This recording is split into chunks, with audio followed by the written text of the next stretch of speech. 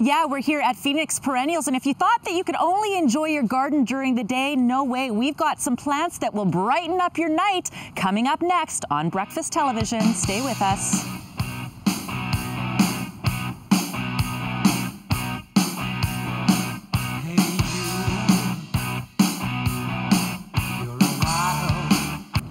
I was 14 years old and I bussed tables at a restaurant that we frequented as a family. So that was my first job. I developed that work ethic early here at Phoenix Perennials. Gary, what was your first job? My first job was at a convenience store. And what did you like about that gig? I liked being on the cash register. Nobody else liked being on the cash register, but I liked being on the cash register, adding everything up. Awesome. Well, your second job, I understand, was working in the business you're in right now. And we are talking about plants that will brighten up the night. What do we have here? So this is a pot inspired by moon gardens. So we have white flowers and also fragrant flowers, so you can enjoy your garden at night. So let's dissect it a little bit. What kind of flowers do we have in there? Maybe you could show us. One of the most important parts is to have white flowers that glow at night so you can see them, because you're not going to see a red flower at night, but you're going to see the white ones. So we have this one, which is called White Dragon. We've got, this guy will open up when the sun comes out a little bit. And still bloom in the evening. That's an ice plant. We have little Veronicas that will bloom all night long, and also variegated foliage. So we've got whites from the foliage. And what do we need to do to take care of this? Give it some water once, twice, 3 times a week, depending on how hot it is. Is it almost foolproof? Like, could someone like me keep this alive? You could probably keep this alive if you follow a few, you know, just pay attention to it. If you just, you know, but you'll be out there drinking your wine, relaxing after a long day. I like that. And you'll be hanging out with your pot, and then you can see when the pot looks a little bit dry, your plants are wilting a little bit. Perfect. Well, Thor Dyko, by the way, takes care of our plants in the office. I would kill them, but if you want more information, by the way, on the specific plants we've mentioned here, a full listing is on the website that's coming up on your screen throughout the morning, Jody. Well, if you are a person who thinks inside or outside of the box, you know what? Both can be equally appealing when it comes to gardening. We've got more from Phoenix Perennials coming up next. You're watching BT.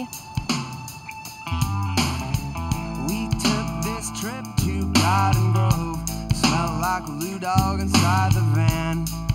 Yeah, thanks very much, Jody. And you know, Gary, a lot of people don't necessarily have a ton of space to garden, but you have some great options, right?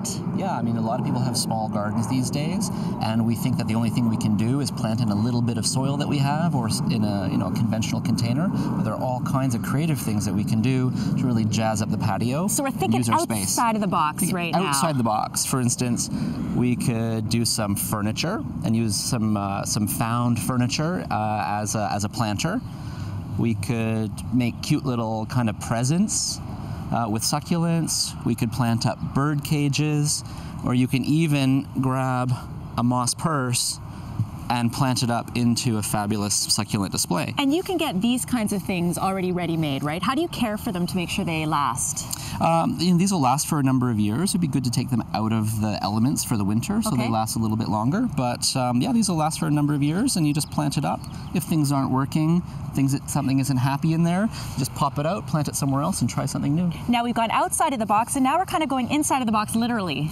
Back inside the box, but outside the box in a way, because these are hanging wall planters. Okay. So all you can do, you take this empty one, you fill it with soil, you pop these guys in, and you can create your own masterpiece wall hanging, like a painting on the wall. And then how do you take care of it? You can just pour water through it, or? You can just spray it with a hose, or if it gets really dry, you can take it down, water it on the ground, and put it back up again once a week. Great ideas, and I love the fact that you can take something that you might even pick up at a garage sale or find in grandma's basement or something like that. For more details on Phoenix Perennials, you can go to their website. But Michelle, a ton of inspiration as we kind of get into that mode where we want to have living things and growing things and green things. A lot of restaurants grow their own vegetables, perhaps their own fruit. You at home can do that as well, but let's, Gary, talk about what is a grafted vegetable.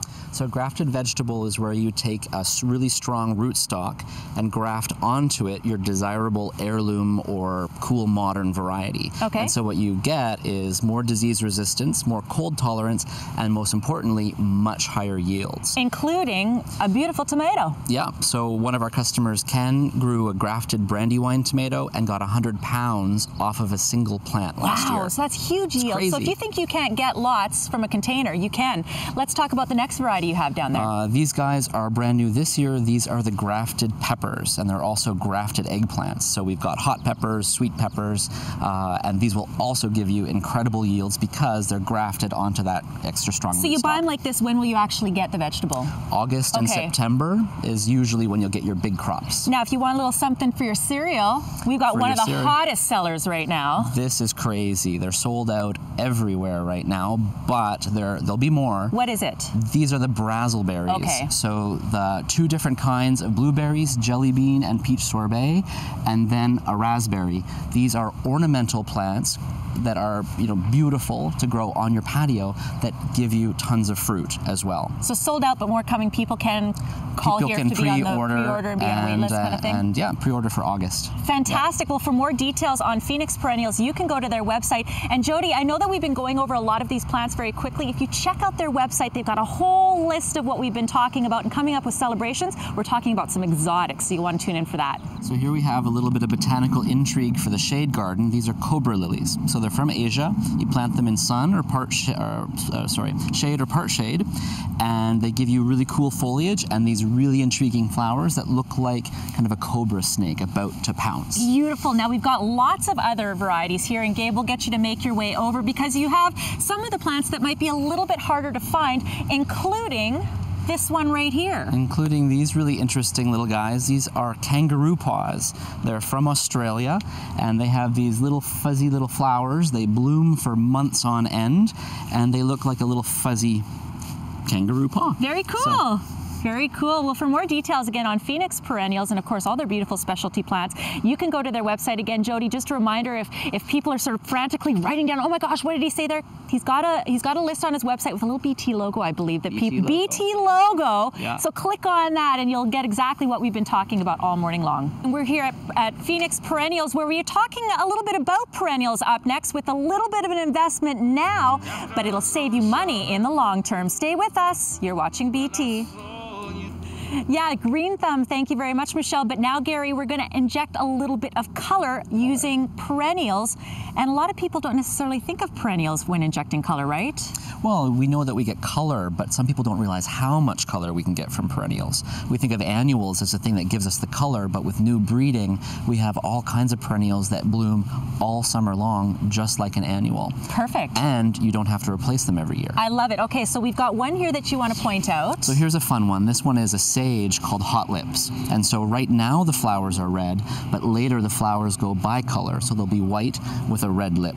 And so this, because of its name and because of the flowers, it's a perennial favorite here at the nursery. So to speak, and actually literally is. And so then here's another one that people will be familiar with because we know this from florist shops. This is Alstroemeria, which we often have in bouquets, but here is a garden variety. This one is dwarf and compact, and as we know with Alstroemerias, the flowers last forever. What do we need to know when it comes to care of your perennial? Is it different than an annual?